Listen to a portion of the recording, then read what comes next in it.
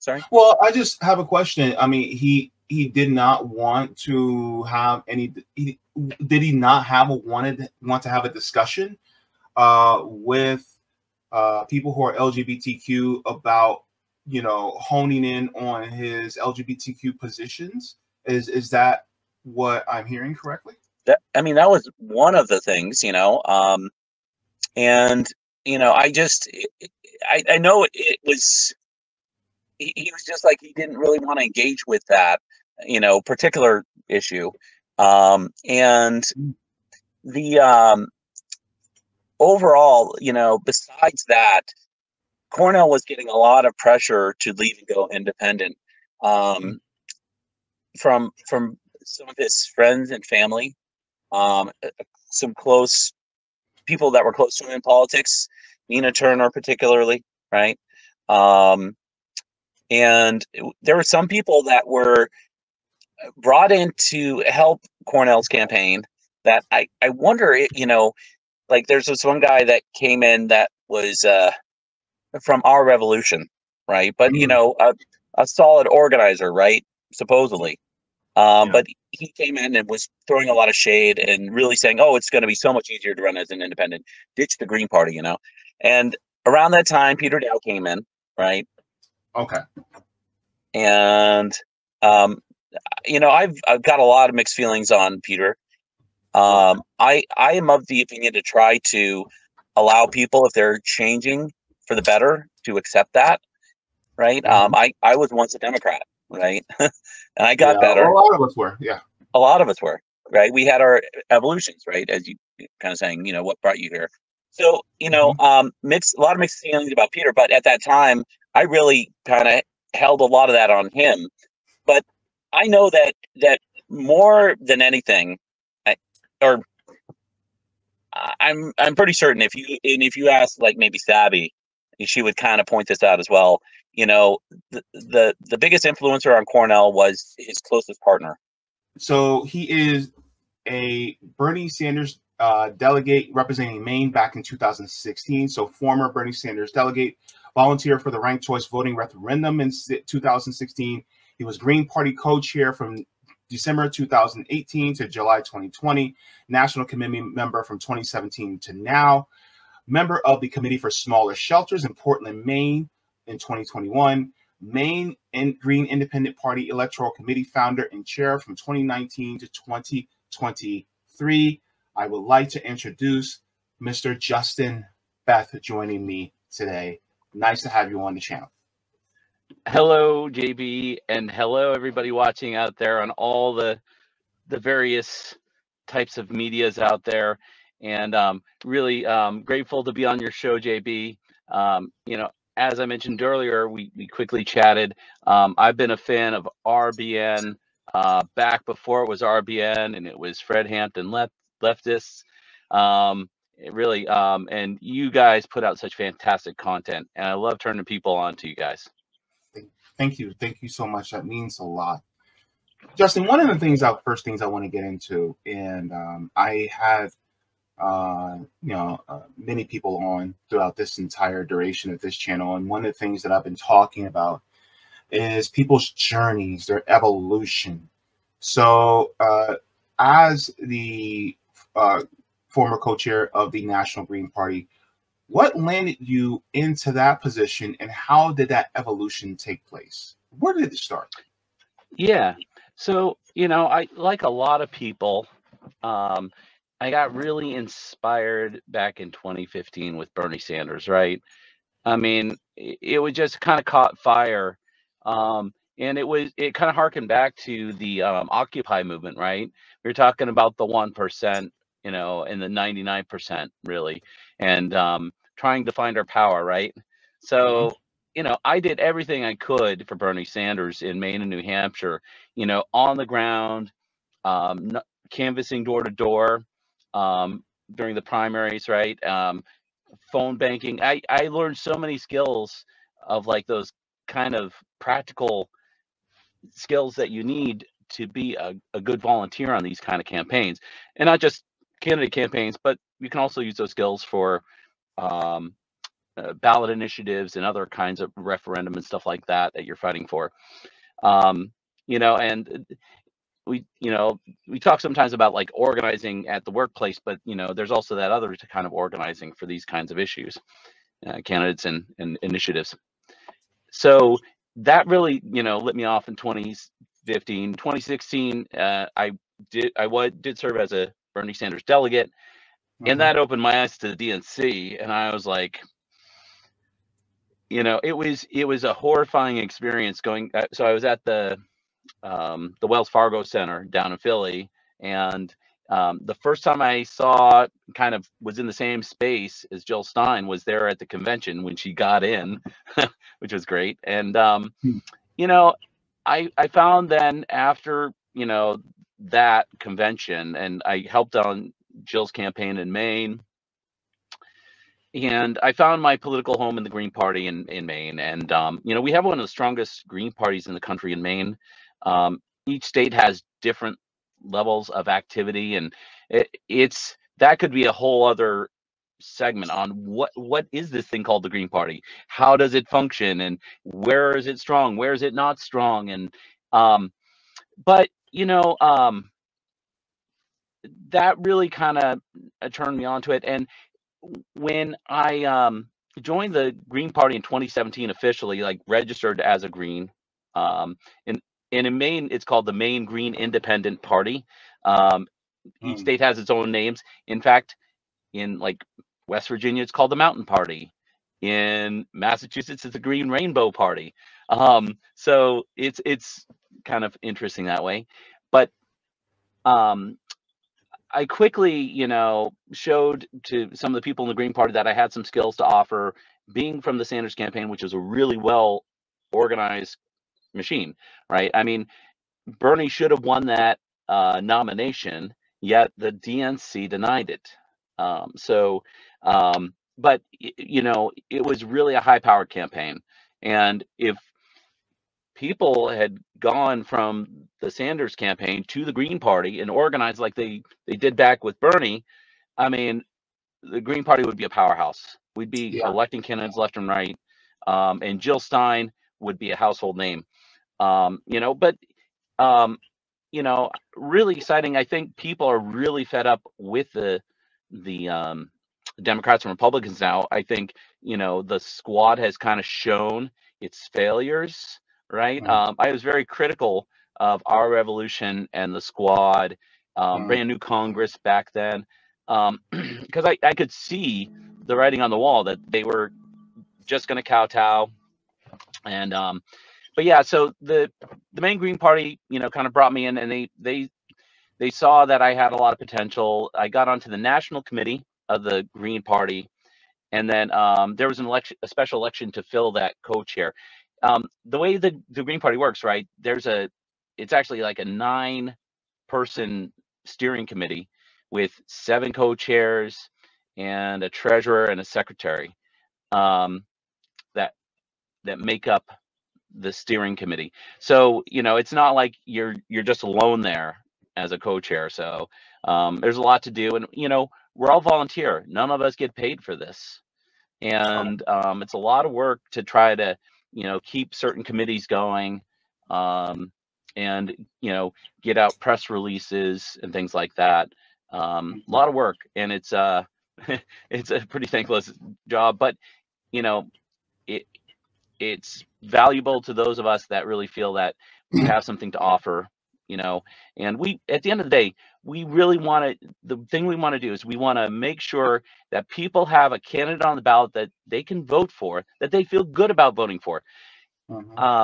I'm currently in my car. I'm finishing a week, or basically 4 days of canvassing down here in New York to get Jill Stein on the ballot.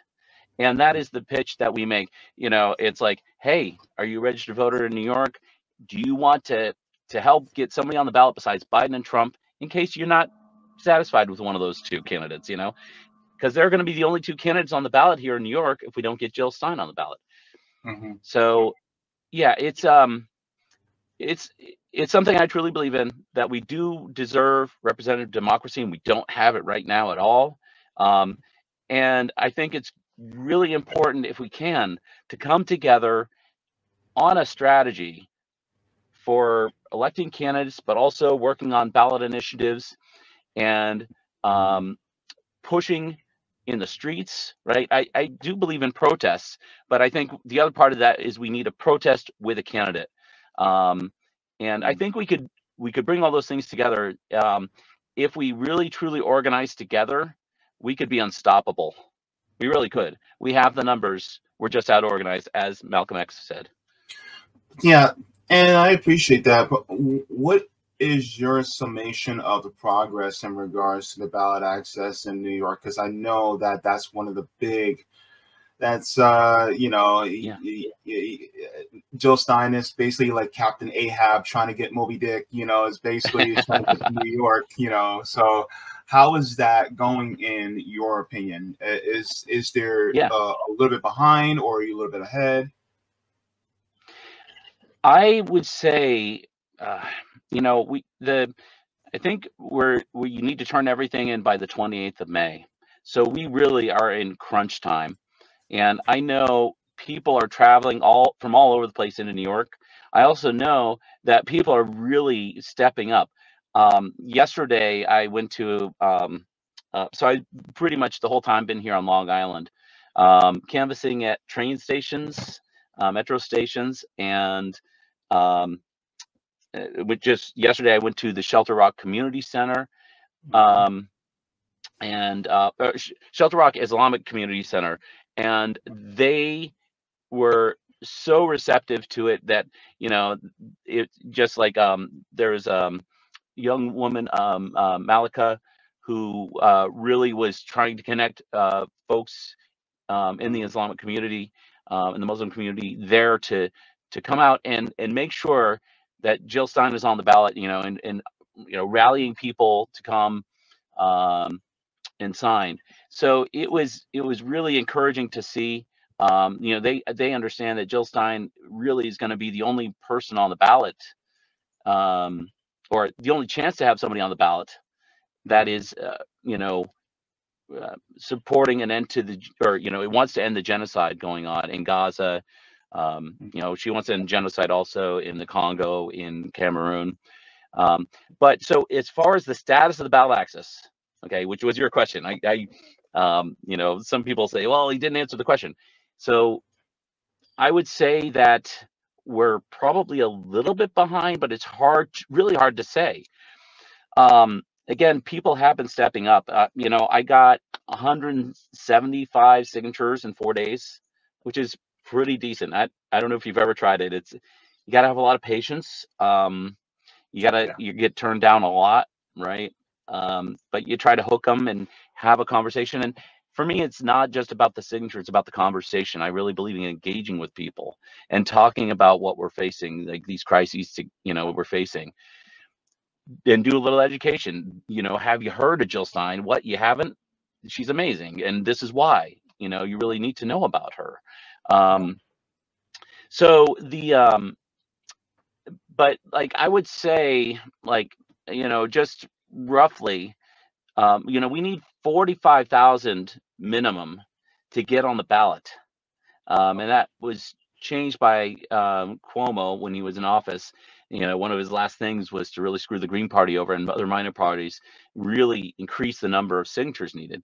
And so 45,000 is the minimum. But, typically the rule of thumb is to get twice the number. That is the minimum, because the DNC, the Democratic Party, is going to come in with a fine-tooth comb and try to remove every signature that they can.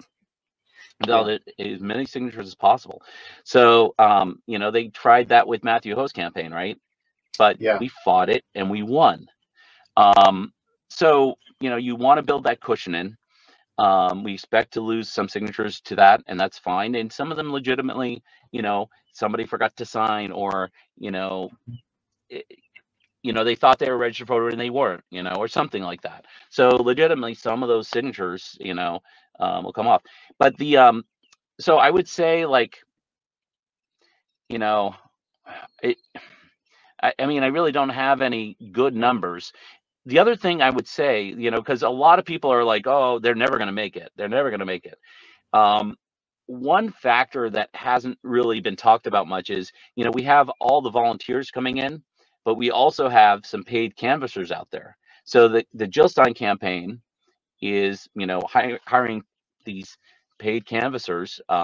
They get it. In some states, paid canvassers get paid by the signature, and in New York, they get paid by the hour, which I think is good actually, because you know we believe in living wage jobs, and it's kind of a job to go out there. Although a lot of us are volunteering to do it too. So these paid firms can get a lot of signatures, and I expect that they do have a lot of signatures, but we just don't know about them yet. And I know that the person that is running the ballot access coordination, a guy named Rick Glass, who did the ballot access work for Jill Stein in 2016, who was very successful back then, because she was in the ballot in 45 states plus 3 as a write-in, and could have gotten 522 electoral college votes. He really knows what he's doing, and you know, so I'm sure that the paid petitioners have a lot of signatures that we don't know about. Rick probably has a good idea of where that's at. I would say we're probably very close to the 45,000 we need, if not already there. If you were to include the paid petitioners and what we have on Long Island or throughout New York, I'd say we're close to the 45, if not already there, but we really need to get that buffer, right? Gotcha. So, you know, this is not the time to stop canvassing. If you're out there, please keep going, and thank you. And, you know, this is a team effort. It really is, JB. It's a beautiful thing to see. Believing in, you know, people deserving the right to have a candidate that represents their values. Yeah. At the end of the day, we want to make sure that that happens for people. Yeah, one of the things that I'm thinking about is that, you know, ultimately, whether you are somebody who's for an independent candidate, third party, it could be Libertarian Party, it could be Green Party, it could be PSL, it could be many different parties. The goal is really to expand democracy. We talk about expanding democracy across the world in this country over and over, talking about, oh my God, this country's not democratic in their eyes. But the thing is that we never talk about expanding democracy here. We never talk about expanding democracy in the workplace. We never talk about them expanding democracy when it comes to our renters. We never talk about expanding democracy there. We never talk about expanding democracy in the places that matter the most to us here at home. Yep. And then also, why don't we ever expand democracy to the Supreme Court? So that's one of my things. I always talk about, people always want to talk about, oh, we need to expand democracy. I'm like, start in your own house first, baby. Yeah. Well, you know, one of the things with the Green Party, you know, I hear, you know, a lot of people are kind of fed up with party politics, right?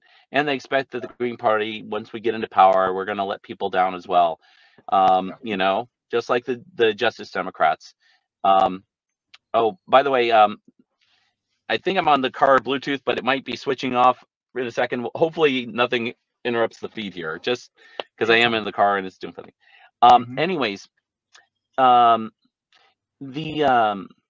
was I? Sorry. Expanding democracy. So what we want to do in the Green Party, if we do get to power, is to change the way, you know, elections work. We want clean elections. We want to get the money out of politics. In fact, a person that I worked with on the ranked choice voting campaign here in Maine in 2016, a guy named Chris Kerr. His partner is actually one of the deputy campaign managers for Jill Stein. But this guy, Chris Kerr, is also working on nationwide effort with ballot initiatives to basically overturn Citizens United, get money out of politics. And actually, I want to try to get him on some shows, you know, maybe doing some interviews. I got him talking with Roger Meadows I don't know if they've had additional conversations. But yeah, that's really important. Get money out of politics. We want to expand ranked choice voting, right, to every state for every election. We have it in Maine, but it only applies to certain elections. That could be another episode. Yeah, I mean, there's so many things we need to do to expand democracy, and I love the way you talked about also expanding democracy in the workplace, right? So the Green Party, we talk about, you know, supporting worker co-ops, which is democracy in the workplace. You know, I'm a big fan of Professor Richard Wolff, right? And many of us in the Green Party are. And that's a big part of our platform. We see going, you know, for an eco-socialist party, we believe in workplace democracy as the next step beyond unionization. You know, we do need unions and we need unionization. And, you know, but, you know, again, it was so great the way you did that and talked about democracy for tenants and, you know, tenants' rights. No, it's absolutely right. We do need much more democracy here at home. In fact, I would say it's getting a little fascist these days, huh? You know, how do you like your fascism, red or blue? You know, C, none of the above. Yes. Yeah. Yes. Yeah. One of the things that I also want to talk about, we talked about this earlier, was as far as a lot of people are concerned, a lot of people are asking about a unity ticket with people like Dr. Cornel West and Dr. Joe Stein. Dr. West has expressed no desire. He talked to Brianna Joy Gray about it on Bad Faith, about no desire to unite with Dr. Joe Stein, which in my opinion is quite sad. You said that you had a little bit of knowledge about what was going on within the Dr. West campaign a little bit. So from further clarification, if you can give us a 30,000-foot overview of what you know and what you can divulge without getting in trouble. Yeah, thank you. Yeah, so early, you know, I was, of course, and by the way, is the sound coming through okay? Because it did transfer over to my phone now, so I'm not on the. It's fine. We can hear you. So good, okay. So I did, you know, initially when Cornel was seeking the Green Party nomination, myself and so many other Greens were very excited. You know, Cornel would have won our nomination very easily.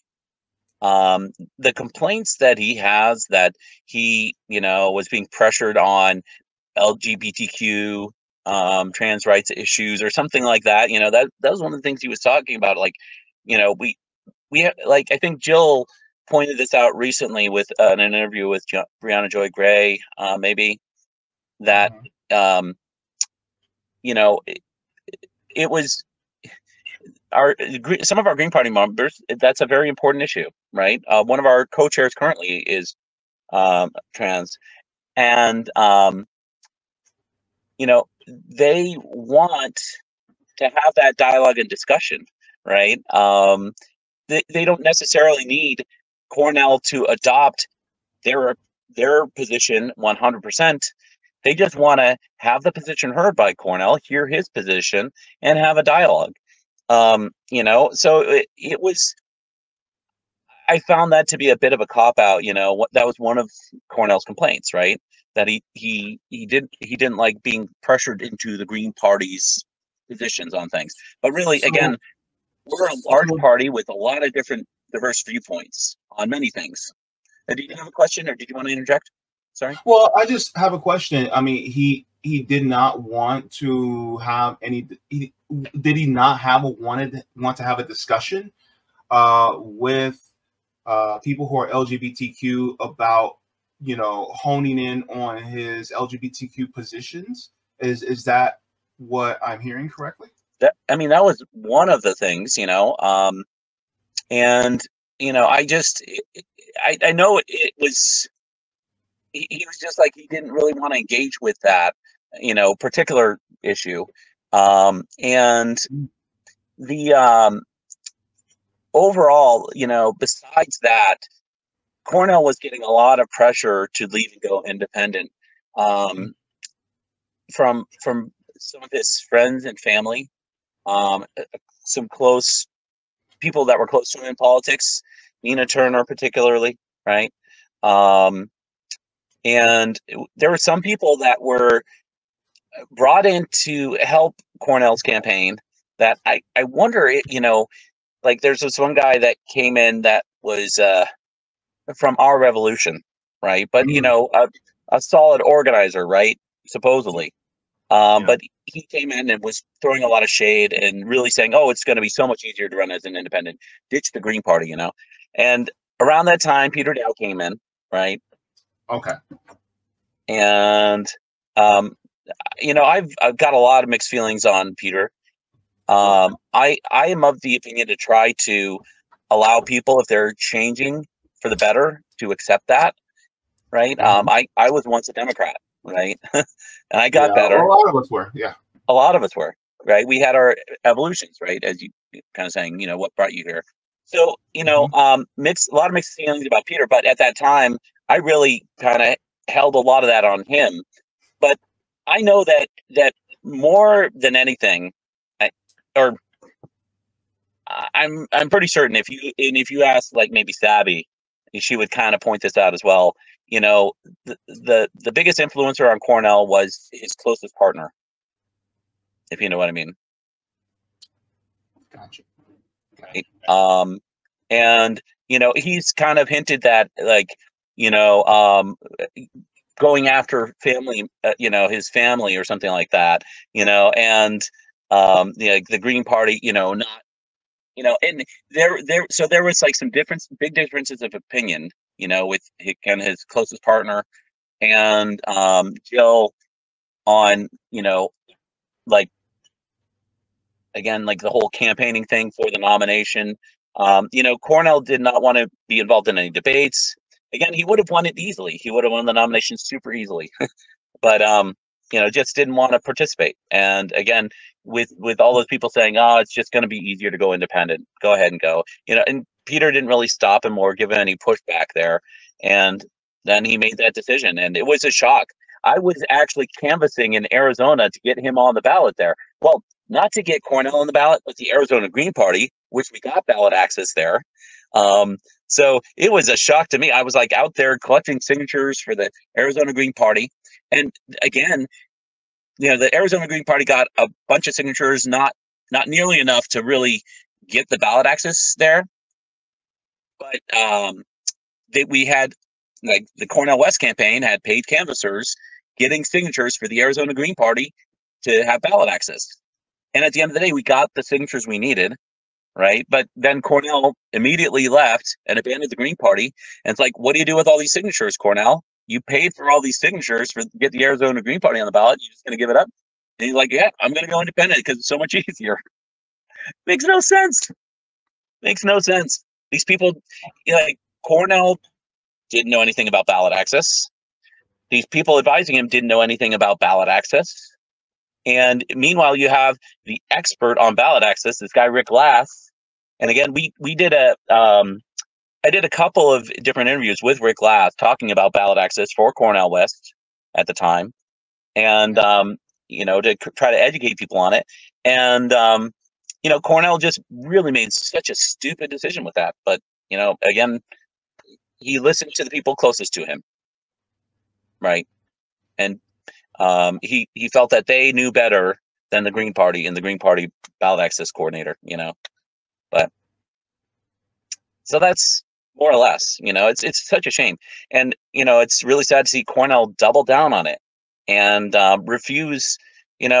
Jill would have welcomed Cornell as a VP, right? And, if it was possible, I'm sure that if Cornell sought the Green Party nomination again, it would be, it's not feasible at this point, but she would have backed out of the race and just handed the nomination to Cornell. But really it's too late at this point because of the way ballot access works. Because we're getting Jill Stein on the ballot here in New York, and that's it. Yeah, this is a lot because as far as what I understood. It feels like, I'm trying to purse my words very carefully, but does it feel like it was a bit of a waste of your time when you were trying to get ballot access in Arizona, and it kind of felt like, because you had Cornel West as the front runner of the Green Party, you basically had a wind in your sail in order to be able to carry you through. But is your opinion that when he left in the middle of you trying to get ballot access in Arizona, that kind of deflated that win that you had behind you? Do you think that contributed to the ballot access, kind of, falling a little more flat than what you wanted? There was definitely a kind of deflation. That's a good way to put it. I was deflated. When it definitely pulled the sail, like the wind just dropped out of the sails for me. I kind of went into a bit of a funk. I was like, oh man, here we had a huge chance to really take it all the way and win big with the Green Party with Cornel West as our candidate. But that said, Jill stepped up to run, and again, it's so messed up the way everything worked. But Jill was really, was able to get prepared and get back in the race, get it back and run again. And thankfully, because it's about retaining ballot lines too for the Green Party. So it's, it was, and then I felt that when Cornell made that statement about Navalny, right? Do you remember that? Yeah. Yeah. And cringe, super cringe. That's a great cringy face you got there. It was so it was like, Cornell, don't you know better? It was just I couldn't understand why you put him on like Navalny there on a pedestal with Leonard Pelletier, and Mumia and others like legitimate political prisoners, and so I thought at that point I was like, oh, maybe we dodged a bullet. Yeah, I actually had Leonard Peltier's son, Joey Peltier, on a few weeks back, and now I would love to ask him that question. What is your view of Dr. Cornel West putting Navalny on the same pedestal as your father? I don't think that Joey Peltier would be too happy about that. I don't think he was too excited about that. Yeah. So, I mean, I'm only looking forward now at this point, and what we can do with Jill. I mean, and I think people are very excited. I think people see that the West campaign isn't really happening now, and that this is really the best vehicle for us here, or to have a candidate for against the wars and against the genocide and taking care of the problems we have here at home. Yeah. I think somebody made a good point where they are trying to depress, because from what the Democrats did, especially the North Carolina Democrats did against Matthew Hoh, of course, the Democrats in many different state Democratic parties are trying to do the same thing to the Green Party all over the country, primarily because they don't want somebody like a Jill Stein to be on a national stage, because they don't want a repeat of Minnesota, because they don't want a repeat of somebody like Jesse Ventura, because it was said that Jesse Ventura, when he won, it was because his performance on a debate stage that won him the governorship of Minnesota. So unfortunately for the Democrats, if Jill Stein were to get on a debate stage and really challenge them, she would be really a firebrand against people like Donald Trump, Joe Biden, and RFK Jr., because RFK Jr., in my personal opinion, is just a Democrat with an I next to his name. So she would also expose him as well. So what is your thoughts on that? Yeah, I mean, Jill would really put them all to shame. I mean, somebody put a tweet out there talking about somebody needs to be the parent in the room at that debate. And so, but the thing is, somebody was asking about the debates thing, and there's no way they're going to let her debate. Like CNN is recently talking about a debate in June, which is interesting, right? They're talking about a debate between Trump and Biden in June, and that's before either of them really have the nomination of their parties. Yeah, Isn't that's sketchy? Yeah, don't they have to have the full nomination? Don't they have to be the actual nominee? You would think so. The delegates have to be counted first before that happens. You would think so, but somehow CNN's like, oh no, we're going to just have the Biden and Trump on, or any candidate that they say, they use the same logic for the other presidential debates. So the logic for the presidential debates on how to appear as a candidate for the debates is you have to have above 15% in an average of like 4 nationwide polls. Okay. You have to have ballot access to more than 270 electoral college votes, because that's what's needed to win the election. And then you have to meet the criteria of being older than 35 and a U.S. citizen for president. So that's what CNN is saying that they're using for criteria. And so somebody's like, oh, well, maybe they're leaving the door open for RFK Jr. because he's polling really well. Well, RFK Jr. doesn't have as much ballot access as Jill Stein, and he won't have the 270 electoral college vote access by the time of this debate on June 20th. So it's like this debate with CNN's putting out, it's all sorts of sketchy, again, because technically Trump and Biden don't have ballot access, for the 270 because they're not the nominees yet for their parties. It's just, I don't know. But so they're going to keep Jill out of the debates. She won't be able to make it because of the polling, right? Realistically, I don't see her getting greater than 15%. I think it's key that we use our social media, right? Then the independent media, to really get the word out there. People are in some ways abandoning mainstream media now. And yes. I think we really need to push as much as we can through social media and independent media.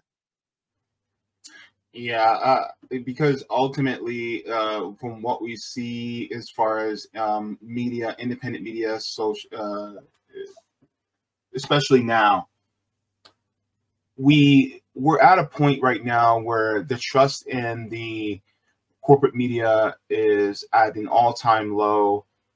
As a millennial, I consider us the streaming generation because we like to stream our news now. We're not sitting there, we cut the cord from cable. We said absolutely no more. And now independent media is being stifled within the tube, I like to say, especially in regards to a lot of corporate media. And there are some channels, I'm not going to say who, that are really just corporate media cosplaying as independent. And so they will push the corporate media narrative left and right until you basically cave, until you're propagandized to think just like they do. So I honestly do agree. And some of these channels are really, really big, and they got big really fast. And they're not channels like mine who are trying to grow, but seems to be stifled in some way. But absolutely. And the propaganda and gaslighting by our media is really disgusting. It's really interesting. I'm actually seeing some people out there that listen to NPR, and they a friend of mine, that I went to college with, she's like, well, I listen to NPR a lot, and they're really good on what's going on with Israel, Palestine, and Gaza, right, and getting it right. And I'm like, are you sure? And she's like, no, that they're calling it a genocide, and they're speaking kind of favorably of the encampments. And but then she's like, talking about Ukraine and how we really we need to keep pushing back against Russia, and that what's going on there. We can't just let Putin come into Ukraine and then he's going to keep going, pushing further west. It's like, so she's really she's good on, my friend is good on Palestine, and saying that it is genocide, and she finds it unacceptable, right? And sees Israel as the aggressor and the Zionist Israelis, right? But she gets Ukraine wrong because NPR is telling her so. It's so the gaslighting, the propaganda is very strong. It's very persuasive, and that's another reason why I think it's good to go out and have conversations. When I was doing this petitioning here in New York again, I tried to engage in conversation as much as possible, even in short windows. It's, yeah, we got to keep talking about these things and try to shut down that gaslighting and fight the narratives that are being put out there by corporate media. Thank you so very much for watching my channel, and I deeply appreciate it from the top and bottom of my heart. If you wish to support the channel further, so I can keep bringing you content that is educational and informative, you can become a patron on patreon.com/Jaybefaunt. You can find that link in the pinned comment or in the description below. No matter what you give, you'll be supporting independent media and education that helps make the world better. Thank you so much, and you can watch more of my content here. Mwah. Forehead kisses, and have a beautiful day.